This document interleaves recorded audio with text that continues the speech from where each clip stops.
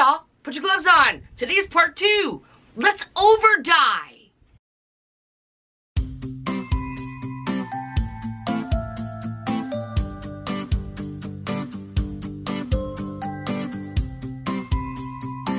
Yes. Okay, I have 2 tubs.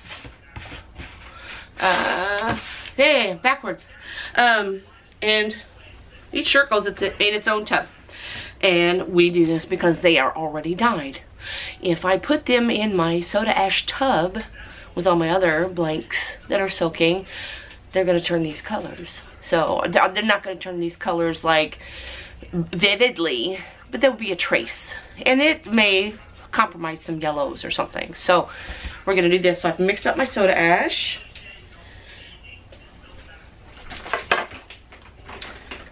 Get out that. And I'm just going to put in enough.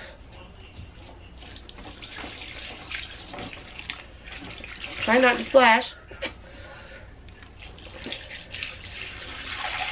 I'm putting in just enough because I won't reuse this soda ash. Because it's going to be color, you know, it's going to be tinted or colored, or this is going to leach just from sheer soaking. So I don't want to waste it and fill my whole tub. So I'm just making sure that it's soaked in there really good. And we are, okay, 20 minutes or more. With 20 minutes or more in my house equals about 5 days. Because I forget sometimes. And it's not going to hurt it. It's going to leach the color. It's not going to hurt the garment itself. So now I have all this extra soda ash. This is my soda ash tub where I keep all my blanks. As you can see, it's full. See, this one here is a little bit of a different color. Because this was a white shirt that got washed with a bunch of tie-dye. It got left in the wash machine when I did a load of whites. And then I did a load of tie-dye afterwards, and it picked up color. But it's okay. This is, you can tell, is not leaching, right? Because it's been washed so many times. And it's so lightly, I don't want to be a hypocrite. It's so lightly tinted. I'm not worried about it. So my leftover soda ash in my bucket, I'm going to pour in here.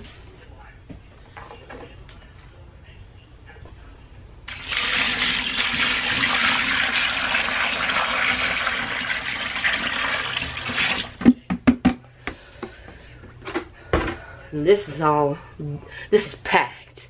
And I have left shirts in my soda ash bucket for like 2 months. It doesn't hurt them. As long as they're submerged and not touching too much air, I keep it covered. There's no mildew, there's no mold. So this will be fine. I'm getting ready to go on vacation. These are going to be fine. It's not going to hurt anything. The only time I don't is when I'm recycling clothes and they have like metal buckles or buttons. I don't let them soak more than 24 hours because I don't want any rust. That will happen. But these guys will be fine. So we'll put the lid back on it. And this is just our revolving bucket of soda ash. I just keep renewing for, I don't know, the last 6-7 years. I just keep renewing and everything is fine. Okay, so we're gonna let these soak. While these are soaking, this is the latest project that I'm doing. I've got 55 shirts in an order that I'm doing, and I have them all over my craft room. All over my craft room. My new plant. I love this plant. Swiss cheese philodendron. I love her so much. But do you see my blanks? Look, look, look, look. That's part of the shirts that I have done from that order. Oh, look, more blanks. Oh, look, more blanks. It's festival season. I have to keep these blanks on hand because I have so many festivals coming up between now and Christmas. I just keep going and keep going, and I don't have a problem. I don't have a problem. I don't have a problem. I don't have a problem. Okay, here's my tubs with my soaking, right? I want to show you this. I don't know, vanity is a bad thing, but there's also confidence in your word. As an artist, when you tell people how often your items have been washed, how color fast they are. These have been soaking 2 hours. I've been doing some yard work. I rinsed out some tie-dye. And I just, when I tell people, go ahead and throw them in the wash with your clothes. Wash them like you would normal. Don't use bleach. You know, don't use anything with bleach. Wash them like normal in cold water. Take them out of the wash machine as soon as they're done. Put them in the dryer. Do you see how little the bleed out there is of this shirt? This blue shirt? Like, that says a lot. In the course of a washing machine, as it's being washed, that's not going to translate into your clothes, right? This has been setting in its own, you know, dye juice for like 2 hours. That is little to no leaching of color. Then here's the other one. This is the process. So when you do this professionally and you wash them so many times before you sell them for a reason, you want them to be color fast. You want them to not ruin your customer's load of clothing so they get mad. You know what I mean? Like, and here's the, like, next to nothing for soaking for 2 hours. So that's your process. That's why your process is so important, kids. Listen to Mama Tish when it comes to this. Alright, I'm gonna throw them in the wash machine, spin them out until they're damp, and we're gonna put some color down. Whew. Okay. Alright. These are wetter than I normally like, because my wash machine won't just spin out 2 shirts. So I had to wring it out by hand. Okay. Here's my vision. So this has a spiral that goes this way. I don't know how these are going to turn out because these are not damp. Okay. I don't know if that's going to, I don't know. We're gonna find out. We're gonna find out why we spin them out in the wash machine until damp right now. So, but this spiral, right? So what if we had a spiral that went this way? What if we had contradicting spirals? Or, okay, right, so normally we spiral this way, right? So I'm going to spiral in the opposite direction.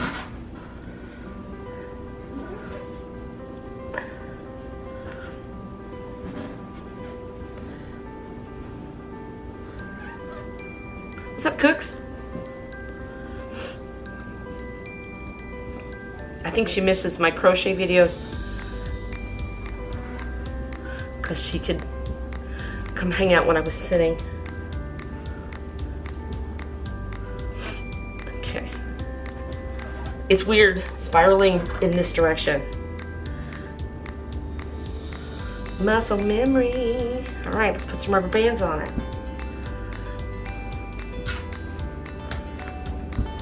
We're finding out all kinds of stuff today.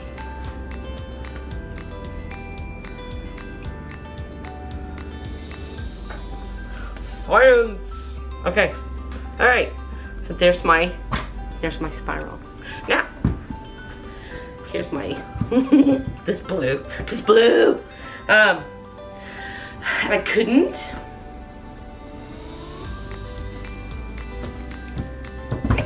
think like what I wanted to do with this.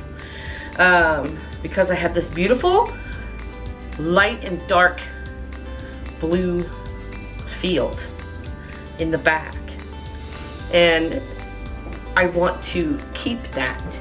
So what I thought was, why don't we keep the blue up here and let's do a crinkle,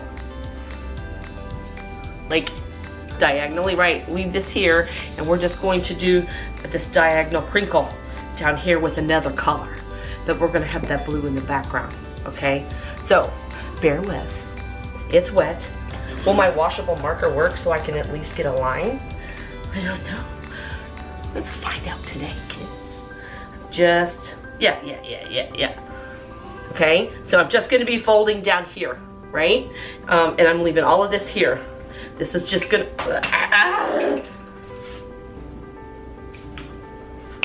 it's just gonna be an accent corner, okay?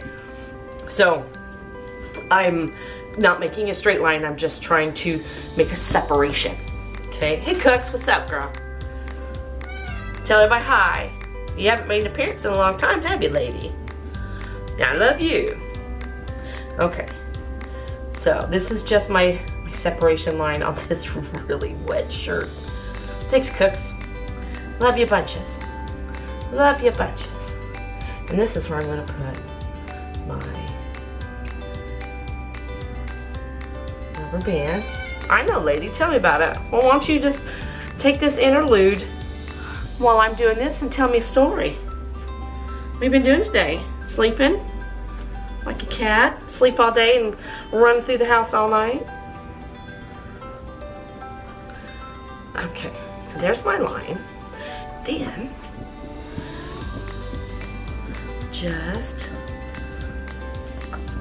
that's it, right? We're just gonna accent it here. Leave me a comment. Tell me what you would have done with this shirt. If you would have had to crinkle and an overdye, what would you have done? Because we'll try it again in another video. Real easy. Real easy. Okay.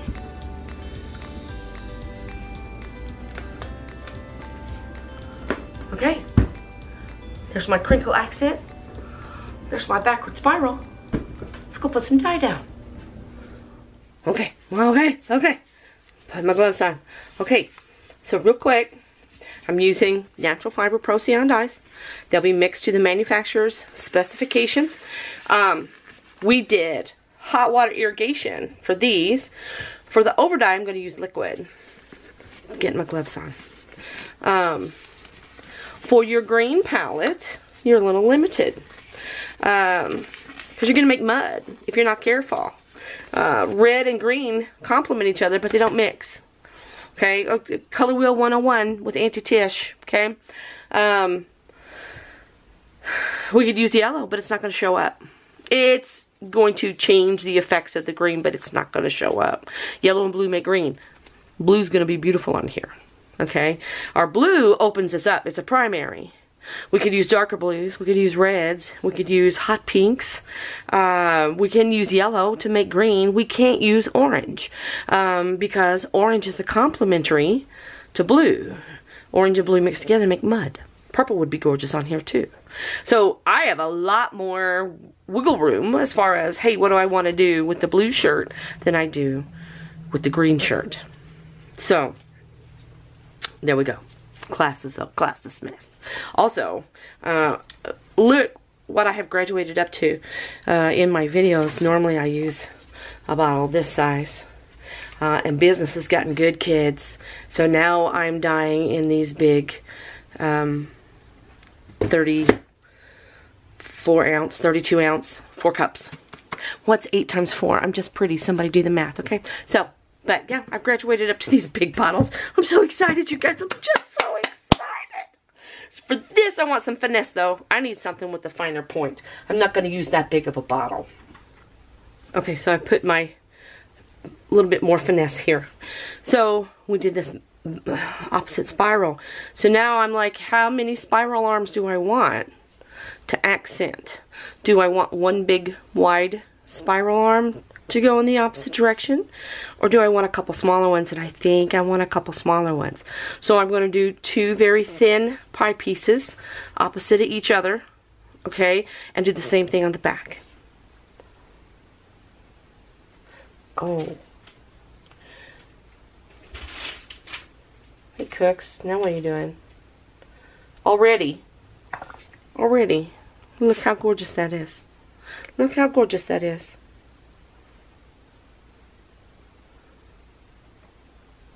And I can tell a huge difference in desaturation because these shirts are wet. These shirts are really wet. Okay, we're going to turn over and do the exact same thing on the other side. Daddy's home. These are getting bigger than what I wanted because, again, say it one more time, Tish. Saturation. Okay, so There's going to be our opposite spiral. Can you stand it? Okay, now we got more wiggle room here. So I thought with the blue, yellow and blue, or yellow and blue make green, red and blue make purple. So for this accent, we're going to hit it hard. We're going to hit it with some black here with this line, and then we're going to take that black out to red and then let it go into purple. I got a little bit of black here. Not going to need a lot. Just right next to the rubber band.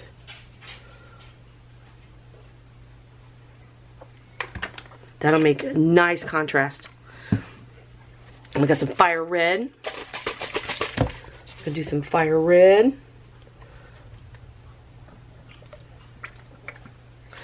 There. Okay. Then down here, I'm gonna go with a lilac. And I'm going to do them opposite on the other side. I don't want to go too hard because I want that blue to show through. But it'll be red and purple, and then purple and red. Barely. I'm just going to twist it. That black's good. See that black? That's good. And then we're going to do the teeny tiniest little bit of red down here because I don't want to oversaturate that blue. And then we're going to do a little bit of lilac here. Again, just a little bit. I don't want to oversaturate that blue. All right. And it's folded pretty thick, but it's really wet. Okay. Oh my gosh, I'm so excited. I'm so excited. How's it going to turn out? I don't know. All right. I'll see you after washing. Are you ready? Are you ready? Like, look how... Wait, there's papers in the floor. Just this little corner, this little accent that we did with some red and with some lilac. Just this little accent. Look how it sets off. Look how the original color, look how that original color is peeking out. See there? See there? I gotta put my glasses on. I'm squinting at you. It'll make me look mean. But if we hadn't have dyed it first, this down here we could have heavily saturated and it would have been red and purple and red, right? Or there would have been white in there. But now that original dye has given more depth to the colors that we put on. Look at the back. Got some overspill here from that red. That red is really, really saturated. But I don't care, it's tie-dye. Happy mistakes. Thank you, Bob Ross. But look how awesome. Look how awesome. This one, 100% success. I don't know. You tell me in the comments. But I think this is a success. And I think I'm going to be doing more. Like this right here. I love this accent corner. That looks so cool. But wait, there's more. Okay, here she is. It's a bit of a train wreck because of what my end goal was, okay? So we had that original spiral, okay? Or this way. Wait a minute, this one goes this way. So it was this way. Okay. The shirt was not damp. It was wet because I wrung it out instead of spinning it out. That turquoise took hold and had a party. I didn't use that much turquoise. I used the thin applicator. I made the 2 triangles, right? So I could have my spiral. It ran and had a party. Like, it just took off. But I'm not mad about it. Because that turquoise and that chartreuse, do you see that happy party with those two colors. The design could be a lot better. The color combination, on point. On the back, look, you can really see it on the back. So, train wreck, not mad about it. It's tie-dye, y'all. I mean, come on, it's tie-dye. So we tried it. I think if the shirt had been damp, it would have worked. So that just means we're gonna try it again. That's how we learn. That's how we learn things. That's how we discover things. It don't hurt my feelings. I ain't perfect. I don't care. I'm learning with you. Oh, I love these colors together. I do love these colors together. So I'm not mad about it. But I could be happier with it. Tell me what you would have done different. Of all the things that we've talked about, what steps would you have done different that we didn't do, other than the wringing out, which we knew going into it. But what would you have done different with this spiral and this turquoise? Put in the comments below. I want to know. I want to learn. I want to try something new. Hey, if you like these kind of videos, please like and subscribe. I'll make sure I put it in a playlist so it's easier for you to find. My channel is loaded with content from tie-dyeing, wins and fails, jewelry making, spirituality, crocheting, vacation. Me and Big Daddy are on vacation right now. We're headed to Firefly.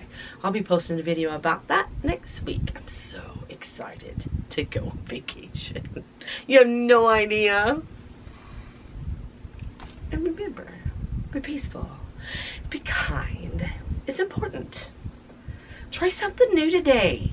Win or fail. Go ahead and give it a try. Who knows? You might like it. I'll talk to you soon.